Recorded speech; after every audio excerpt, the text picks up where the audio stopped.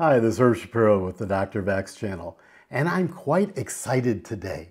Today we're going to get very close to solving a challenge that I've had for about a year. I've been looking for the easiest way for people to get started with 3D printing.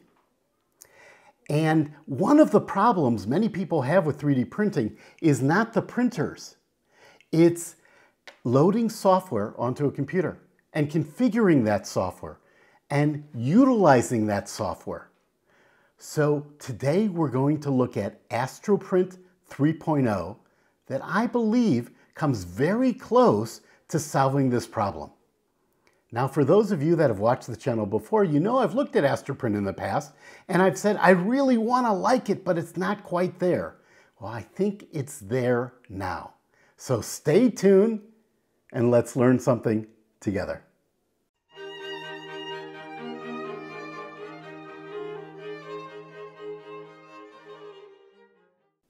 Astroprint 3.0 adds two new capabilities that I believe bring it very close to being an ideal way to get started with 3D printing.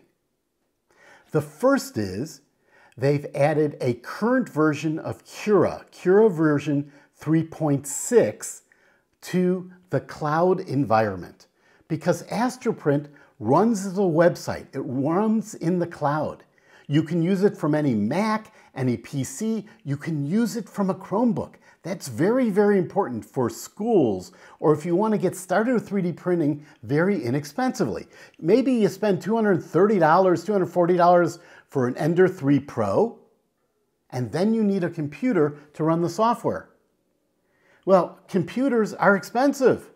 A Windows computer might be $300, $400, $500, $600 for a decent computer. This Mac is $3,000. Now, this is a souped up Mac for video editing, but it's expensive.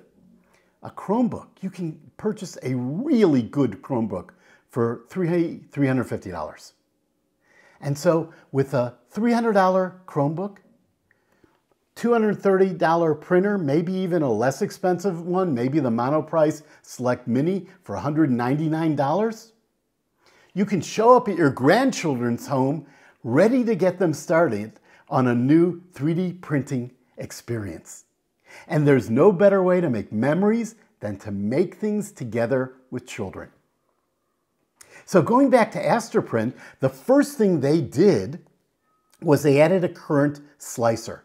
Now, Cura, the desktop version, is at 4.2, but the majority of the changes between 3.6 and 4.2 are about usability, user interface. They've done a really nice job with the latest version of Cura, but the core engine that all modern versions of Cura are built on is based on the 3.6 engine.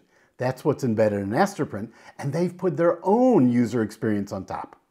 The second thing they did was there was no way to manipulate models that were designed outside of Astroprint in Astroprint. So let's say you had a model, this is a pop can opener. Maybe you wanted to make it bigger because it's just a little bit too small for your mom to use, whose fingers are a bit arthritic. So now in Astroprint, you can rescale it, you can rotate it, you can stretch it, you can cut it into pieces so you can print a bigger object in parts on your 3D printer. So we're going to take a look at that also. So I think Astroprint really is very close, but Astroprint is interesting because it's really an ecosystem. Let's look at that ecosystem now. I'm calling this a 3D printer workflow management system. Why? Because it's all of the pieces you need to first find a model or create a model. Then prepare the model to print on a 3D printer. That's called slicing. You go from a three-dimensional model to a series of layers. Once you've sliced the model, you've gone from an STL file to a G-code file. You need to load that G-code file onto your printer. Well, if you look on the sort of the right-hand side, you'll see it says free $99, $199. Those are 4 different ways you can load a file from Astroprint onto your printer. The simplest one is you download it to your computer, you put it on an SD card, you place the SD card into your printer. Easy. That's the traditional way to load files onto a printer. But there are 3 other ways you can load files onto your printer over Wi-Fi. What they all require is some type of an appliance. This appliance here is a generic Raspberry Pi loaded with free Astroprint software. A Raspberry Pi is a small single board computer. That computer with the case is about the size of a pack of cigarettes. That particular component sold for about $60. It includes the actual computer, which is a single board, the case, and a power supply. Now, if you don't want to put the pieces together yourself, you can buy a gateway kit from Astroprint. Those sell for $99 and are basically the same thing, a little slimmer and trimmer than that example that I have. Likewise, if you want something fully assembled that's really quite nice, you can buy a replacement console, and that's an Astroprint Touch controller. That has a full color LCD that you can use to load models, manipulate models for your printer. In all cases, if you have an appliance, you can send your model directly from Astroprint to the printer over Wi-Fi. Now let's take a look at the actual Astroprint user interface. On the top, the first item we'll see is the design library. If we click on that, you'll see the models that I've loaded into Astroprint. These can be models I created in Tinkercad or other CAD programs. They can be models that I loaded directly from Thingiverse or from other libraries of models. If we go back by clicking on the home icon here, we can see the next item is labeled Print Queues. Now I'm using the paid version of Astroprint, which is about $10 a month. The free version, which can do everything I'm going to demonstrate today, only supports 2 printers, has less storage space, and does not support queues. Queues are the ability to line up a bunch of things you want to print. When you start printing one, it'll print on your printer and you'll be notified when it completes. You have to remove that printer, print from the printer, and then you just click continue to go to the next print. So if you're in a production environment, maybe with many printers, queues is very useful. I'm not going to demonstrate that today. The next capability is only available if you have an appliance, and that's the ability to monitor your printer. I'll show you that a little bit later. Print captures is if you capture a movie of your print being made, which you can do with a Astroprint appliance, then they're stored here. Print history shows you all of the items you've printed, when you printed them, how long they were printing for, whether you printed them to completion or you canceled them. But this is only for items you print through an appliance. If you download to an SD card, Astroprint cannot track your prints for you. Build plate is where you take an existing model, an STL file, and you manipulate that. And I will demonstrate that a little later. Then in this next row, we have third-party applications, Thingiverse, a repository of models, My Mini Factory, another repository of models. 3D Print Cloud is a utility, is a system, a service that will fix 3D print models that aren't correct, that have errors in them. Leopoly is a modeling tool where it looks like you have a block of clay and you manipulate it by stretching it, by pushing it, by pulling it. 3D Slash is a modeling tool where you build things by stacking blocks and knocking out blocks. I'm really not a fan of either of those. I prefer using Tinkercad, that it is fully integrated with Astroprint. On the bottom, you define the printers you're going to use, the materials, the filament, and you can save slicer setups or conversion setups for converting between a model and a ready-to-print file that you're going to use over and over again. And in the store, You'll see here that you can purchase some of the various components for a Astraprint appliance in this store. Okay, let's start with finding a model on Thingiverse, loading it into Astraprint, and showing you how you would slice it and manipulate it to go ahead and print it. So I'm going to go to Thingiverse. Thingiverse is never very fast, whether you use it through Astraprint or directly.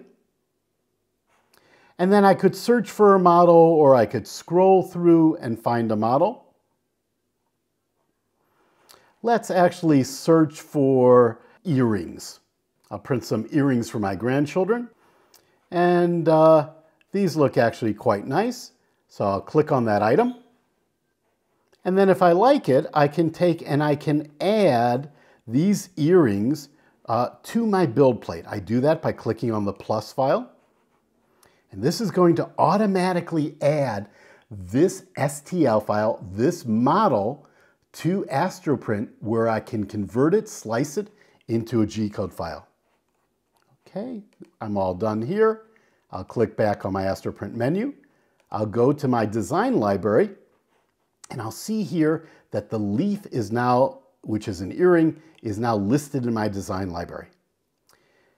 Now, I can either immediately print it, in which case it will use my default settings, but this is only going to work if I have an Astraprint appliance. Instead, in our case, we're going to slice it. First, separately. And we can rotate this around using the 3D viewer. To see it better, you can see the hole at the top for the post. That looks great. If we wanted to make this larger or smaller, we would click on this build plate button here. And then we can take and we could scale this. We can make it larger or smaller. We could also cut it into pieces on various positions or various axes. We could move where it's located on the build plate. Maybe we were going to duplicate it and put multiple things here. Now in this particular case, we're not going to manipulate it, so I'm just going to leave this part of the application. I'm going to go back to my design library, back to my leaf, go to slice, and this is where you set your slicer parameters. These are the rules that are used for converting this to a set of layers. Draft will be fastest, best quality will be the finest quality print, but it will be much slower. Fill density will determine for a solid object how solid it is, and most solid objects, 20% is more than enough. And if you are an advanced user in an easy-to-use interface, you have access to all of the standard Cura capabilities. I'm going to go ahead and slice this model. And now if I click over here to my sliced model, I can go down here and download it. That's going to download it into my download folder that's been assigned to Chrome. I can show it in the browser, in the Finder on my Mac. You could show this in the File Explorer on your PC, and I'm going to drag it to my SD card. Then I will eject my SD card, and I'm ready to print this file. It's that easy. I take the SD card, I plug it into the printer. Now that I've turned the printer on, I'm going to show you how you would do this if you have an appliance. If you have an Astraprint appliance, and you can hear my printer's on now, that's why there's a little bit of noise in the background, you can click on this Print Now button. And then you'll see the printer you're going to print to. I'm going to select that printer. I'm going to say Print. And this will automatically send this file to my Astraprint gateway. That will load it onto my Ender 3. And I can click on Monitor and watch what's happening. So you can see that it's currently heating up my model. And if I switch this to video mode and start the video, we'll be able to watch it actually print once it starts printing. So the Astraprint environment is a wonderful environment. Let's say in a school setting, you have the teacher sitting at the front desk, students bring models up to them, or better yet, they produce them in Tinkercad. The teacher sends them to Astraprint and then starts them on the printers that are sitting in the back of the room. So overall, I am really delighted with the progress that Astraprint has made. I found it very, very easy to use. I love the idea that I can use a modern quality slicer, a slicer that I know will work because it's worked on hundreds of thousands of printers, and I can use it from the cloud. I think it's a big plus that I can use this environment from a Chromebook, either by using an SD card or a Astraprint appliance. I'm going to do a second video in more detail on the Astraprint appliances, the Gateway, the homemade version, the touch version, and the Octoprint plugin if you're already an Octoprint user. Well, folks, I hope this introduction to Astroprint 3.0 was valuable to you, that you learned something. Download it, it's completely free. Thanks so much for watching. If you enjoyed this, give me a thumbs up. Share this video with everyone you think will benefit from this video. And most importantly, leave me comments so we can continue to learn together.